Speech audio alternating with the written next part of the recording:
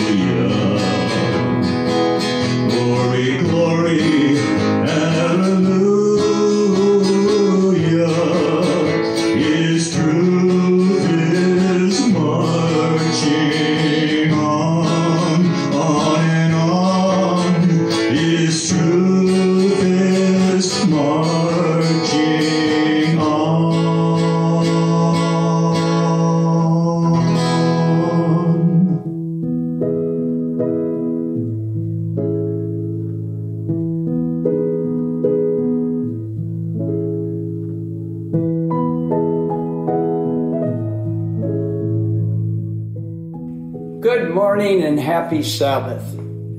Our scripture reading that goes along with the sermon today is found in Deuteronomy, the 8th chapter, verse 2. And here's what it says. And you shall remember that the Lord your God led you all the way these 40 years in the wilderness to humble you and teach you to know what was in your heart, whether you would keep his commandments or not.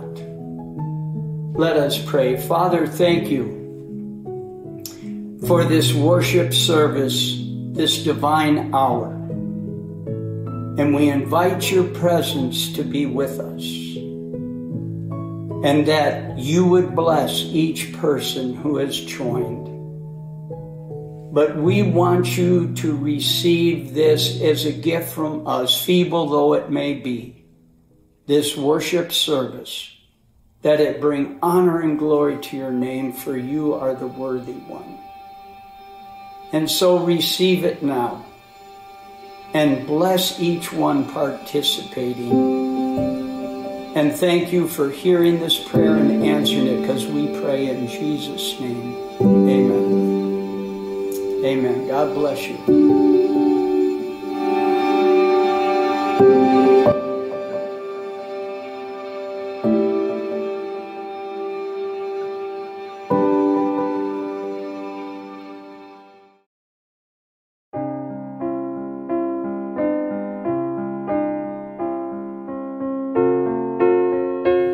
Happy Sabbath, children.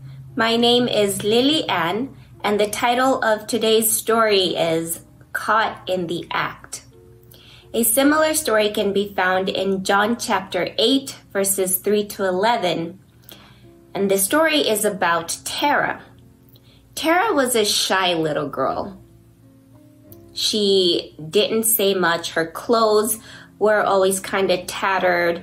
Her backpack was raggedy. She had holes in her shoes.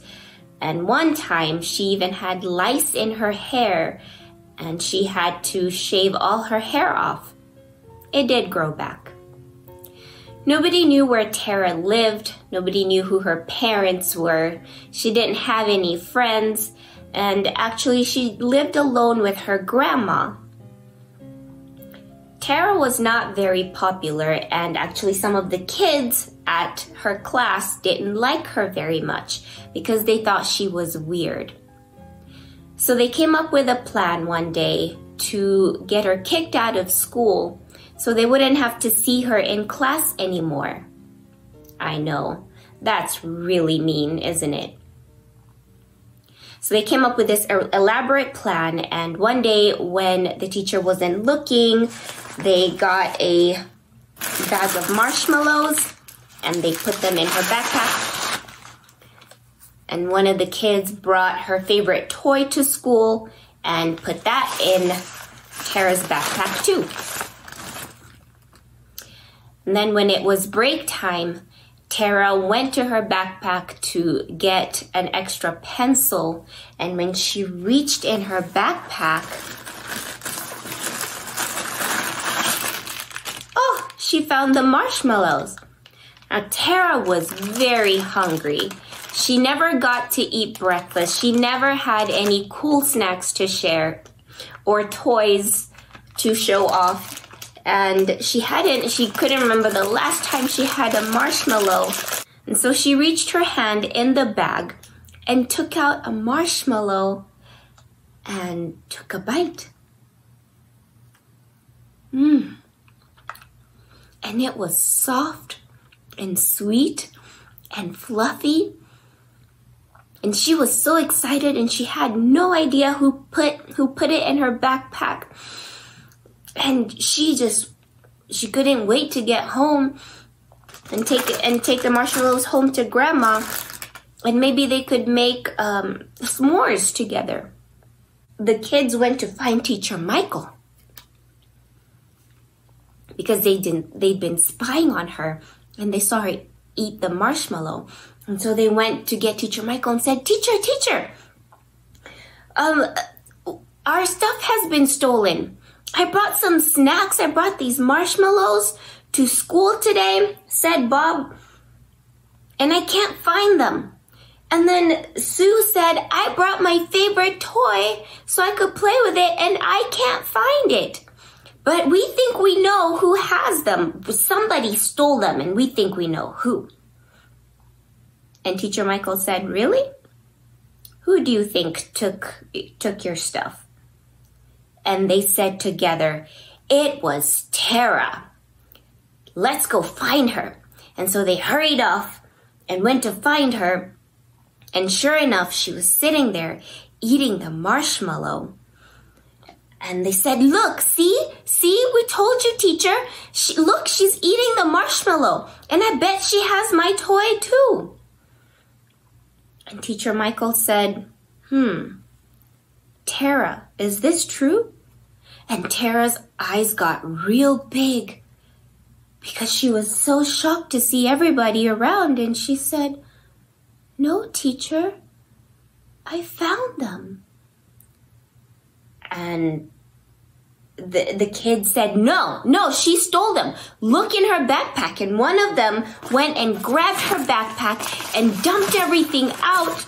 And sure enough, there was there was Sue's toy, her little lamb. And she said, look, there's my lamb. That's my favorite toy, and she has it. And Tara's eyes got really big, and she started shaking because she hadn't even seen the lamb in her backpack. And she looked down. She couldn't believe what was happening. She was so scared, and she thought to herself, oh no, I'm going to get kicked out of school. And I don't know how I'm going to tell Grandma that I got kicked out of school. What am I going to do? She was so scared she couldn't say a word. She just stood there and was shaking. Now, Teacher Michael smelled a setup, and he was like, something's not right here. And he thought to himself, okay, I have a plan. Here's what I'm going to do. So he turned around without saying a word, and he went back to his desk, and he sat down and left all the kids there and started writing.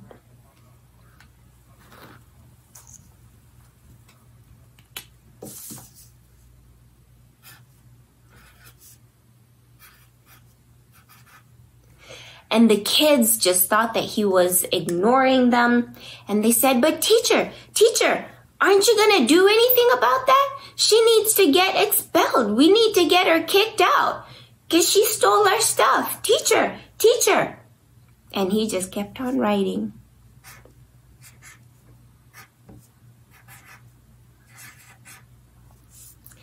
And after a while, he straightened up. And the kids had gotten closer to see what he was doing because they thought that he just was grading papers or something. And when they got closer and they saw the paper, and this is what Teacher Michael had been writing. These are all the bad things that the kids had done when they thought that nobody was looking, but Teacher Michael had seen all of that. And so Teacher Michael said, if any of you have never done anything on that list, you be the first one to go and tell the principal. And all of a sudden, Sue said, oh, my stomach hurts. I need to go to the restroom. And she went away.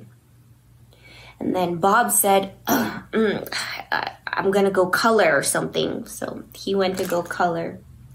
And the other kids said, I think I got to go do my homework.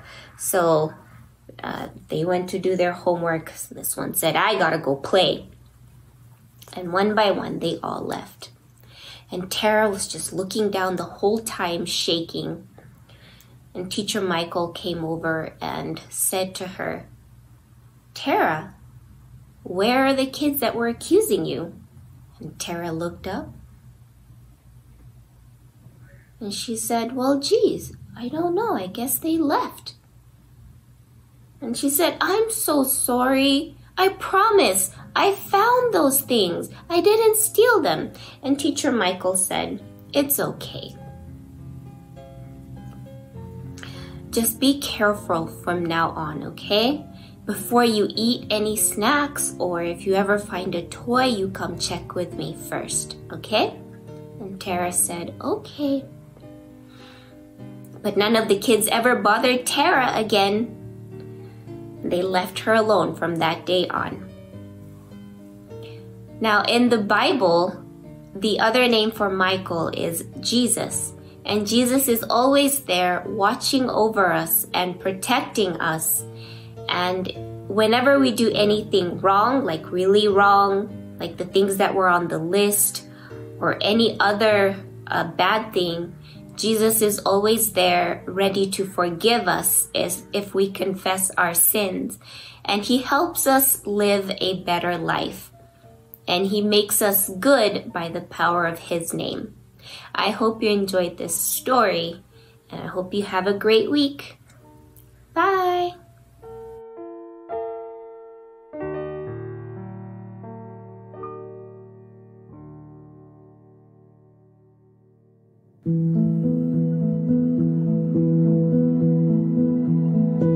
When we see things happening that only God could have done, we come to know God. As we pray, we come to know God. As we worship and fellowship, we come to know God. Through his journey, Abraham came to know him. Through forgiveness, even through the miraculous birth of his son Isaac. Elijah came to know God as he delivered God's messages. When fire crackled down from heaven on Mount Carmel, as ravens fed him by the brook, he knew God. The early church came to know God, seeing the work of the Holy Spirit, seeing the Spirit work in others, seeing it through others, and even through the trials of persecution, they came to know God.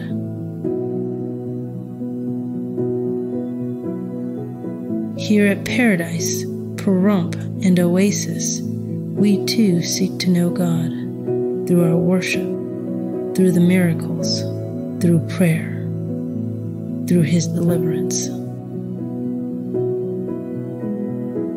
But Jesus says, "My sheep hear my voice, and I know them." So guess what? In getting to know him, we must also hear and heed his voice, as did the early church, or Elijah, or Abraham. How does he call to you? How is God calling you to lead? How is he calling you to help? How is he calling you to be a good steward? Let's be determined to know our God and to hear his call.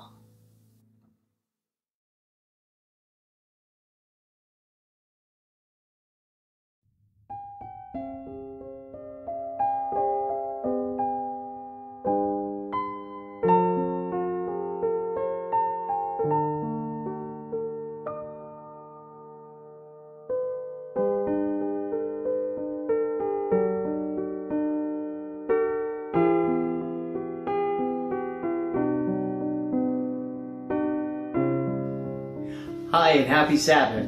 I hope everyone is having a truly blessed Sabbath, a great and wonderful day. I would like to share some scripture with you today.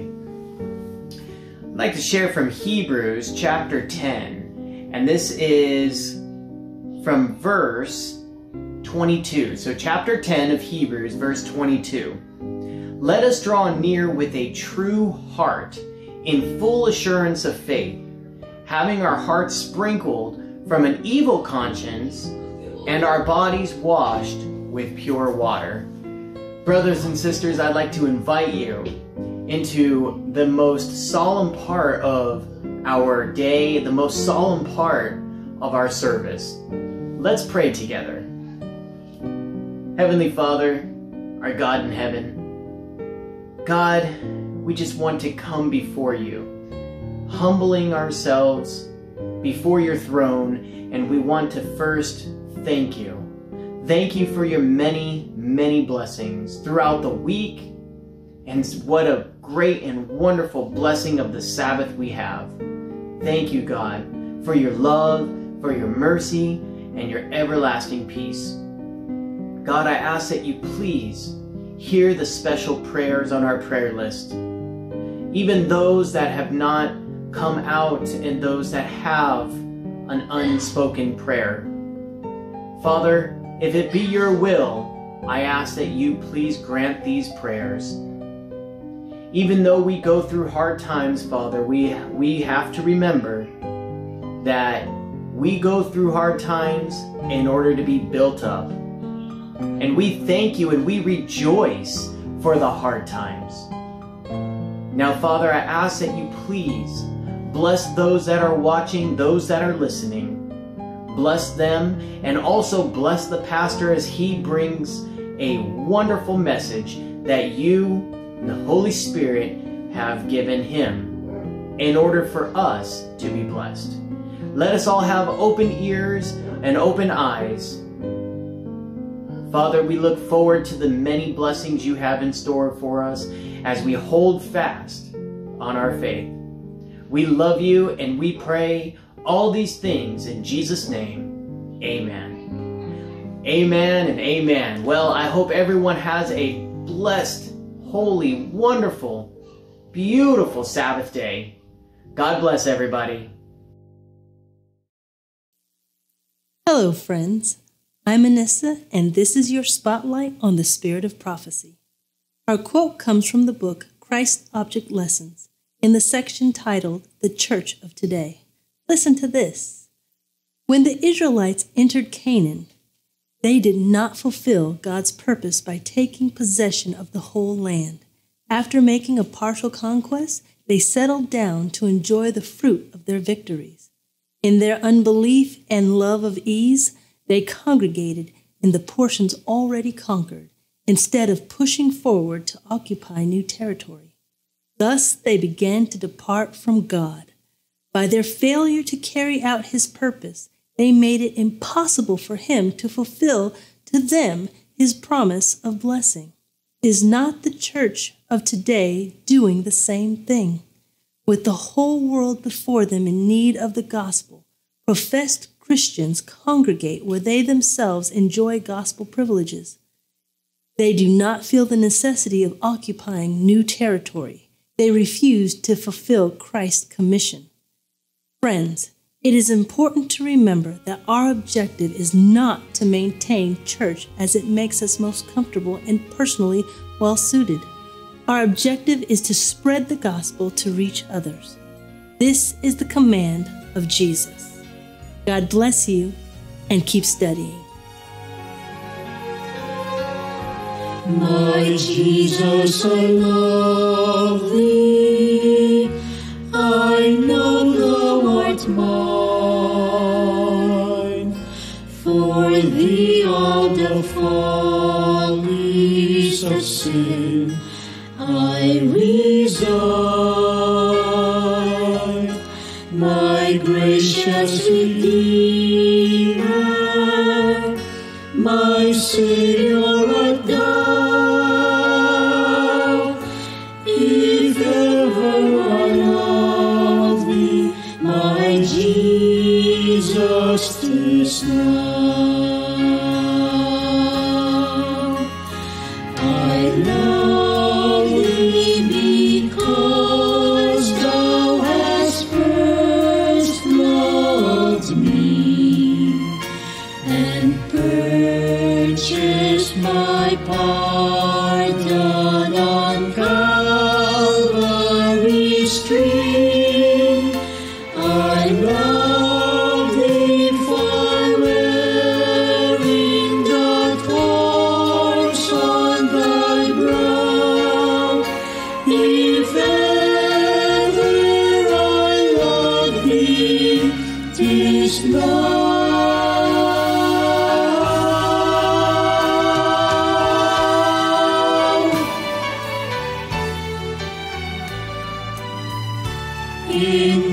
riches of glory and endless delight. I'll ever adore thee in heaven so bright. I'll sing with a glittering crown on my brow. If ever I love thee, my Jesus, 'tis now.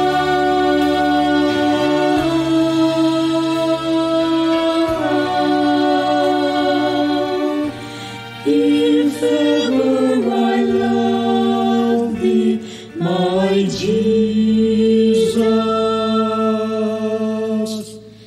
'tis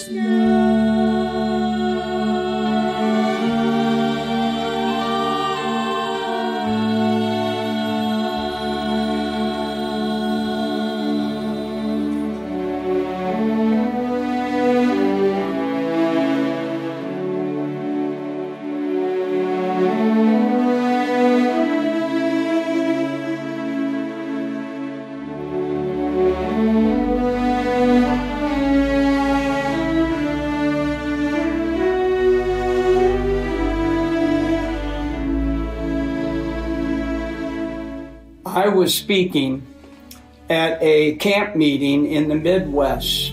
I was the morning speaker, but the special speaker was Elder Mark Finley. And of course, a lot of people came to camp meeting because he's a loved and respected Christian gentleman. And I'll never forget that when Sabbath came and he finished the sermon, and remember, you know, usually the preliminaries at a camp meeting go on and on and on. And so the sermon ends later and later. And it was time for lunch, and there was only a short amount of time before Elder Finley had to speak again in the afternoon. And I'll never forget, I was already in the cafeteria. And when he disengaged from all the people talking to him, they brought him in the cafeteria, put him in the front of the line, got his food, and sat him down at the end of the table. Unfortunately, it was the table right in the flow of traffic. And friends, I want you to know, everybody coming out of the line with their food, almost everyone stopped and said something to Elder Finley. And I'm sitting there and I'm thinking, let the guy eat, will you? Leave him alone. But no, one after another. And by the way, he was so gracious. He never indicated any frustration whatsoever. But he hardly would get a bite in, and the next person would say to the next person. You know, when you have a distinguished guest, the focus is on that distinguished guest. And so I bring to you today the sermon entitled, Make Way for the Distinguished Guest. Let us pray. Father, open our hearts and minds to the lesson, probably the single point that's most important today, that all of us would recognize what you're teaching us through this idea of make way for the special guest. And so send your Spirit, use me in spite of me to be a blessing. And thank you that you always hear and answer. You never fail nor forsake, because all power is given unto me in heaven and earth. But because we pray in Jesus' name, amen. Amen. Well, I invite you to take your Bibles, if you would, and turn with me to Exodus chapter 33. And here's where we'll start our story of make way for the distinguished guest. I'm going to read just 3 verses, set the stage, and then we're going to look at the setting. Here's what it says.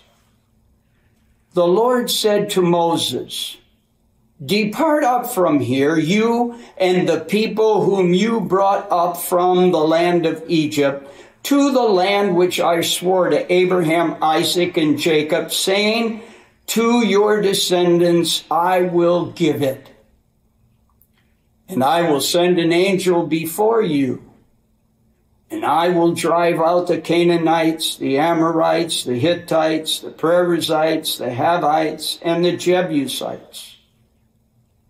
Go up to a land flowing with milk and honey, but I will not go along with you, for you are a stiff-necked people, lest I destroy you on the way. And friends, this was horrifying news to Moses. Not that God called them a stiff-necked people, we'll soon see why. But the fact that he said, I will no longer go with you. Instead of me, I'm going to send an angel. And Moses went almost into panic mode, so to speak, because he did not want an angel. He wanted God himself. It is God that met him on Mount Sinai, the mountain of God, the burning bush, that spoke to Moses and called him to go get the people. And when you look at verse 1, it's very interesting that he said, go up from here, you and the people whom you have brought out of the land of Egypt. Friend, Moses knew, I didn't bring them out, you brought them out. And then in verse 2, I'll send an angel. No, I don't want an angel. I want the real thing. And finally, I say the coup de grace here, go up to the land flowing with milk and honey, but I will not go among you. You're a stiff-necked people, and I will destroy you in the way. Where did God get this attitude about the Israelites? We're going to look at that as we move towards make way for the distinguished guest. And I'm going to start right here at the Red Sea. And I'm going to look at Exodus 14:11 and notice what it says. Here's what the people did. And then they said to Moses, because there's no graves in Egypt, have you taken us away to die in the wilderness? Why have you so dealt with us to bring us up out of Egypt? This is not the word that we told you in Egypt, saying, let us alone that we may serve the Egyptians. For it would have been better for us to serve the Egyptians than to die here in the wilderness. Friends, no sooner did they leave Egypt and they get to the very water's edge of the Red Sea, their first encampment, when suddenly they see Pharaoh and his army coming, that they turn viciously upon Moses and they accuse him of bringing them there to die. But what did God do? Let's look at that. First of all, God had just done 10 plagues. 10 plagues were poured out upon Egypt, loosening their mind and their thinking, to the point by the end, Pharaoh reluctantly let them go, but the people were saying, please leave. We want you out of here. And by the way, take this with you. Not only that, what did God do? God parted the Red Sea, and they walked on dry ground, and then they watched God bring the water back on top of Pharaoh's army, which they would never see again. But what did they do after that? Well, friends, I'm going to look at the bitter waters of Marah. I'm going to look at Exodus 15, 20, 24. 3 days after they left the Red Sea, and the people complained against Moses, saying, what shall we drink? You know, he led them to a beautiful oasis. I don't know how big the Marah pond was, but it was water for all the people. And after 3 days, they were thirsty.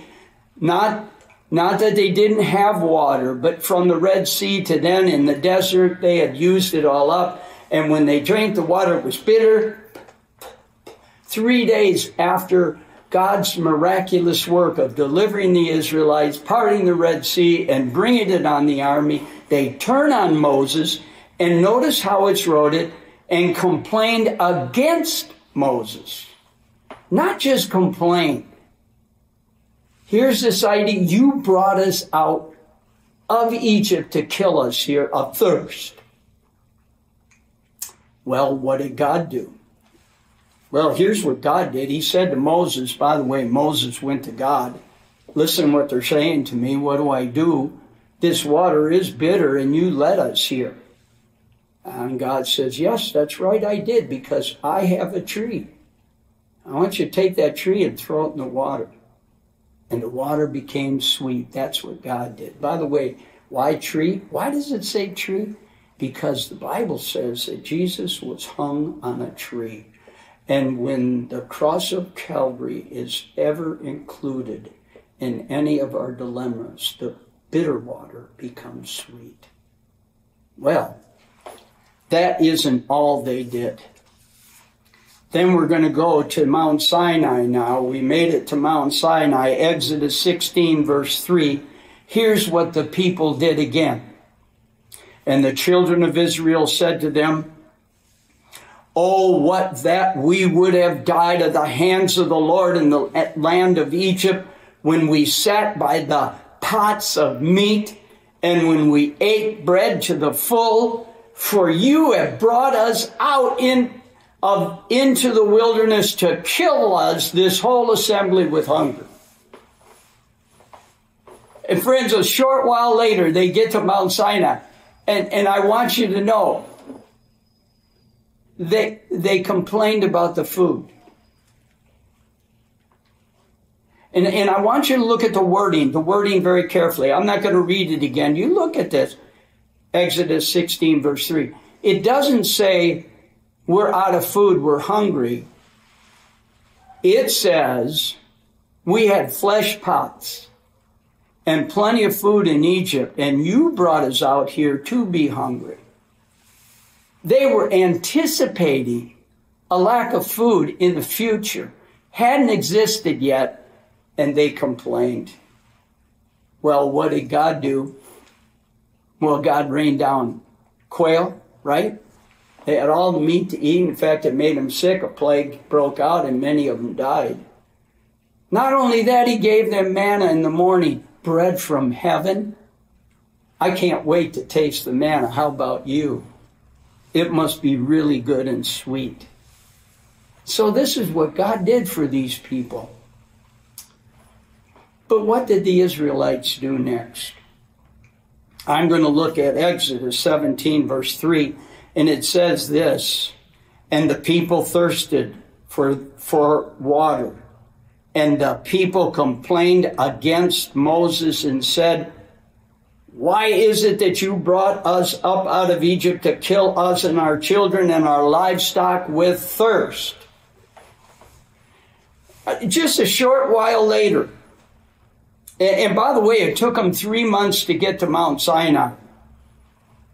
Here they get there, and they complain about the food. Now they're complaining about the water. And notice the way they do this. They do it through accusation. You know, you brought us out here to kill us. And Moses, by the way, you check these stories out. Moses kept saying, you're not complaining to me. You're complaining to God. I'm following his cloud by day and his fire by night. Oh, that's a big difference, isn't it? They still complained viciously. Accusations. Critical. Negative. Well, what did God do? You know what God did. He instructed Moses, now take that rod with you and Aaron. The rod that you touched the water and turned all the water into blood. And I want you to go and I want you to hit a rock one time. Moses went, he brought the elders with him, he hit the rock one time and water gushed out. Friends, it gushed out. And it continued to gush the whole time they were there. By the way, they were there at Mount Sinai for 2 years. They had enough water to cook with. They had enough water to drink. They had enough water to wash their clothes. And it continued for the whole time they were there. That's what God did for these people. But now we get to probably the epitome here. This is the 5th one. And remember, 3 months after they left Egypt, I'm going to be reading from Exodus 32, verse 1. It's called the golden calf. Now, when the people saw that Moses delayed coming down from the mountain, the people gathered together to Aaron and said to him, "Come, make us gods that shall go before us. For as for this Moses, the man who brought us out of the land of Egypt, we do not know what had become of him." And so you know the result of that. They built a golden calf. And they did a feast and sacrifices to that golden calf and threw a wild party. Back in the old days, we'd have called that an orgy. They celebrated just the way the Egyptians would have done it. They worshiped that golden calf, friends. And what did God do? I want to tell you what God did.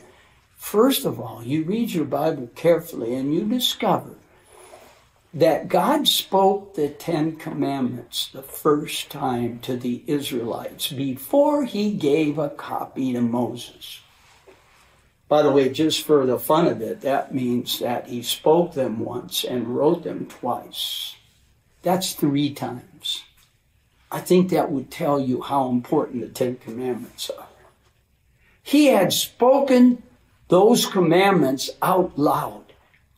In fact, if you read it, it scared, and my son Roland would say, the bejeebies out of the Israelites. Listen to this. They came to Moses and said, "Tell him to stop. Let him talk to you, and you talk to us, but whatever he says, we will do." By the way, that's Exodus 19, verse 8. And not only that, in Exodus 24, verse 3, they said,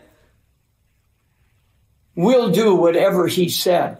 And in Exodus 24, verse 7, they said, "Whatever he said, we will do." That's 3 times, also 3 times.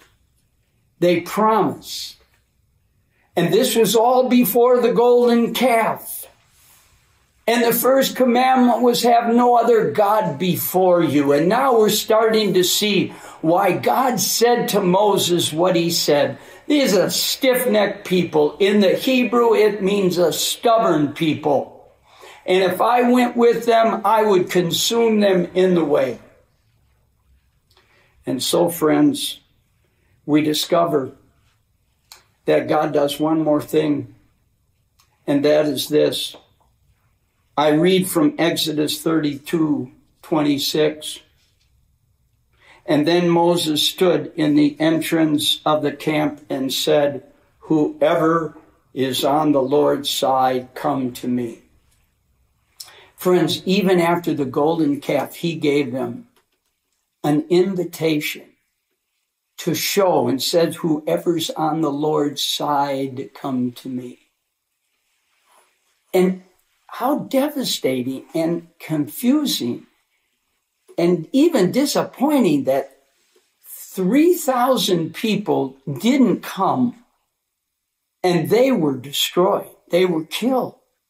And not only that, a little while later, a plague broke out and more who were involved in this worship service and in this party they threw, who were leaders. They also were destroyed. But God gave the invitation, friends. God loves his people. But look at how they complained all the way along in the matter of 5 major times in 3 months. And And the last 2 times right there at Mount Sinai. And Moses was up on the mountain receiving the 10 Commandments written on blue stone by the finger of God. And so we see that's why God said, I'm not going to go with you. If I do, I'll kill you all because you're so stiff-necked. But that wasn't good enough for Moses. But I'll get to that in a second. Instead, let's look at this. What did the people do? Let's go back to the story. I want to read to you what the people did. Look at this. This is interesting. Verse 4. And when the people heard these evil tidings, okay, when the people received this bad news, Moses came and said, hey, because of our behavior, God is not going with us. And by the way, I want to clue you. Moses wasn't going to go either. The angel, oh man, wonderful angels. They minister to us. They excel in strength. But Moses was not going to settle for an angel. But when the people heard these evil tidings, they mourned, they repented. And listen to this. No man put on his ornaments, his jewelry. And the next verse. For the Lord had said to Moses, say to the Israelites, you're a stiff-necked people. You're stubborn. If I should come among you for one moment, I would consume you and destroy you. Now, therefore, penitently, leave off all your ornaments, all your jewelry, that I may know what to do with you. And the Israelites left off all their ornaments from Mount Sinai, Mount Horeb, onward. Wow. The people humbled themselves. And I think it's amazing here because it clearly tells us that God was displeased. First of all, with the way they worshiped and celebrated. It was just like Egypt. Secondly, the way they were dressed and ornamented, just like the world, just like the Egyptians. And you see, he said, if you want me to go with you, show me signs of your repentance. And they obeyed God and took all that stuff off. Now, wait a minute, you may say, Pastor, hold on, they were in the wilderness, we're in the world, did they get all this stuff? That's why reading through your Bible, you pick up things that you miss when you... This book is so incredibly deep. When Moses was called by God to go and get the Israelites, God said to him, by the way, before you leave, you will plunder the people. And then when the 10 plagues fell, towards the end, God reminded him. First, he said, you will plunder the people. Then he said, send the people to the neighborhood and ask them. And they gave them gold and silver and blue and purple and scarlet. And of course, the people figured we earned this. And they all put it on. It says clearly they put it on. But when they got to this situation in Mount Horeb, now God said, stop. And I want you to think. I don't want you to act like the Egyptians. I don't want you to dress like the Egyptians. I don't want you to ornament yourself like the Egyptians. Because you're a special people to me. You're not the Egyptians. You're not the world. You're my people.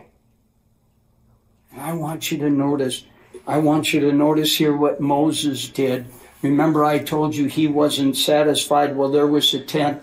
He pitched it way out in the camp And he told the people that if you got anything to confess or talk to God, go there. It says he went there, and every time he went there, the people came into the entrance of their tents, and they watched, and sure enough, Moses would talk, and all of a sudden a pillar of cloud would descend right there where they were.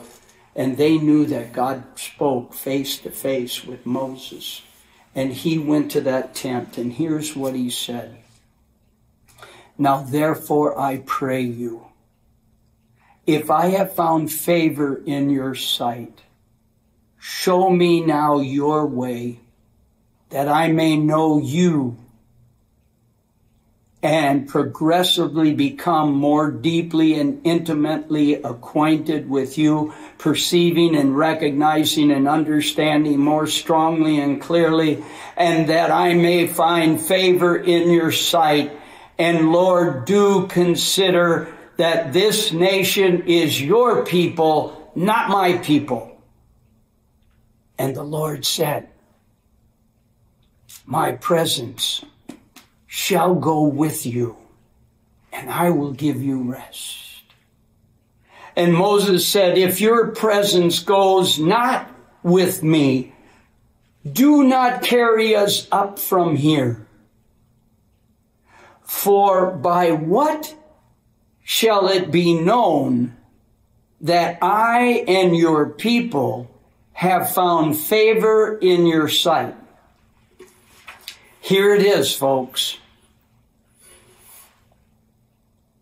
Is it not in your going with us so that we are distinguished, I and your people, from all the other people upon the face of the earth?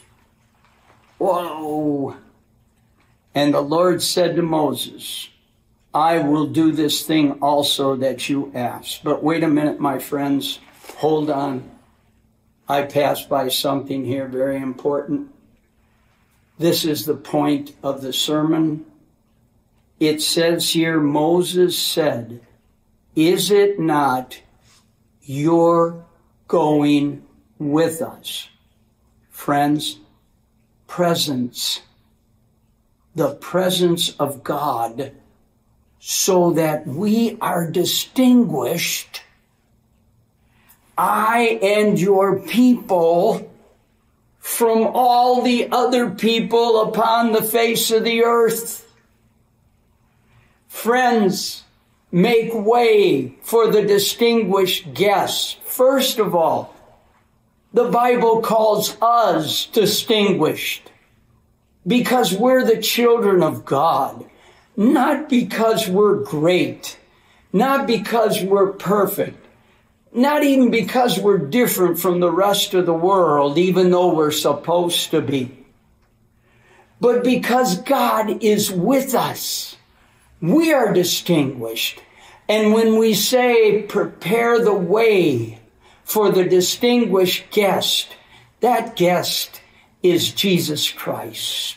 And we must do everything we can to prepare the way for Jesus to be the center, the focus, and the topic of discussion and of honor and worship at the Paradise Church, the Pahrump Church, the Oasis Church. His presence distinguishes us and from the rest of the world. Oh, friends, I'm telling you, we must strive to have Jesus in our hearts. And when we do, we are distinguished because we are honoring the real distinguished one, Jesus. And so we can, in our churches, Paradise, Pahrump, and Oasis, we can keep the commandments and not eat pork and not swear and not this and not that, and the list down the line. But if Jesus is not the focus, and we are not acting like Jesus, we're not distinguished. And the distinguished guest is not amongst us. This has to be our focus. Do you remember the parable Jesus told? This is a really good one. It's in Luke. I believe it's Luke 14, in which he said, when you're invited to a wedding, don't go and sit in the highest place, because you see, a distinguished guest may come, and the head of the, or maybe the groom of the wedding will come to you and say, you have to move down because this man is a distinguished guest and he is to sit where you sit, and you move down and sit. And then it goes on to say, don't seek the high place. Instead, seek the low place. And let the groom come to you and say, no, I don't want you to sit here in this lowly place. I want you to sit in a higher place and be distinguished from all the other people. And how are we to understand that? James put it very simple. Humble thyself in the sight of the Lord, and he will lift you up. Friends, we need to humble ourselves. If we want the presence of God that distinguishes us from the world to be in our presence, we must humble ourselves. We must humble ourselves in the sight of the Lord. You know, that's a song. Humble thyself in the sight of the Lord. Humble thyself in the sight of the Lord, and he shall lift you up higher and higher, and he shall lift you up. Do you get that? He shall lift you up. And what do our human nature tries to get us to lift us up. But the only way that the distinguished guest can lift us up is we humble ourselves. We humble ourselves to each other and to others, and especially, particularly, to Jesus Christ. And then we also will be distinguished guests. Let us pray. Father, oh, help us, Lord, to strive more earnestly to be like you. Help us to understand that you aren't like us, Lord, but with the Holy Spirit we can be like you. And we need to be kind and patient. We need to be thoughtful instead of impulsive. And to allow you to speak through our mouths, and that the words of the Bible would be the centerpiece of our lives, and they would be portrayed through our actions. Make this happen, Lord. Bless everyone who's watching. Help them not to be discouraged, but to know that you're there and you care, and that you're inviting them to come. May they say yes, and thank you in Jesus' name. Amen. Well, friends, I want you to say yes. It'll be the best decision you ever made in your life, and God will reinforce it. You'll receive the Holy Spirit. We need to be like Jesus so we can be distinguished, and he can be lifted up as the real distinguished guest. God bless you, and have a beautiful rest of the Sabbath. You place your hand on his Bible when you swear to tell the truth. His name is on our greatest monuments, on our money too. When we pledge allegiance, there's no doubt where we stand. There's no separation, we're one nation under him. In God we still trust. Here in America, he's the one we turn to.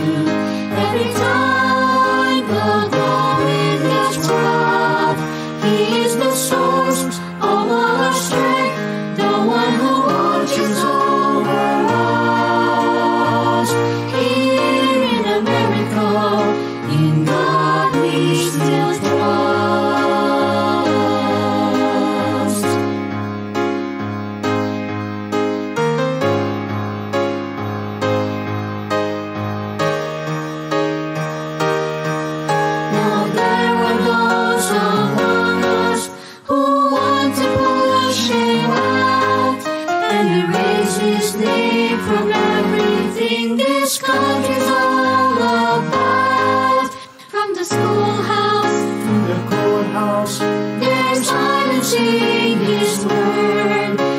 star for all believers to make our voices rise.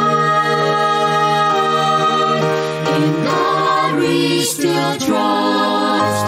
Here in America, He's the one we turn to every time the going gets rough. He is the source of all our strength, the one who watches over us.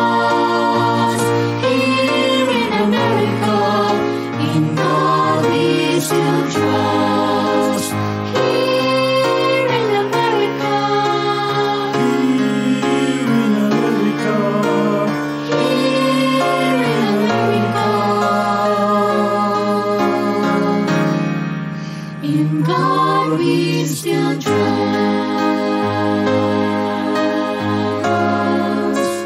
Here in America,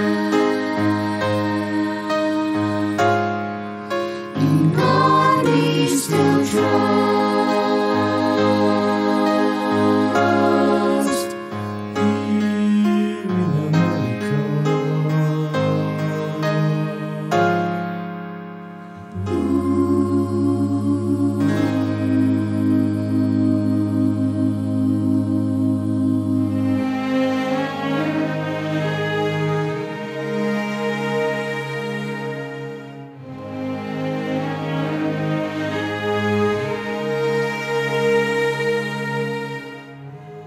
Thank you so much, Pastor Neri, for that word from the Lord.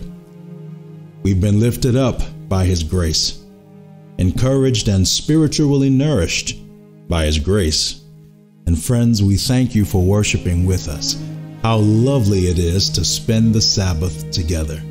You know, one day we'll spend Sabbath together in that city beyond the blue, beyond the stars. But we got to be ready. And that is why I urge you to give your life to Jesus right now. Just say, Jesus, I want to give my life to you and covenant to get closer to Him. You know, I'm going to put an email on the screen. And if you want help getting closer to Christ, if you have a prayer request, for example, or you just want to reach out, go ahead and send us a message and we can pray together. Even if electronically, we can pray.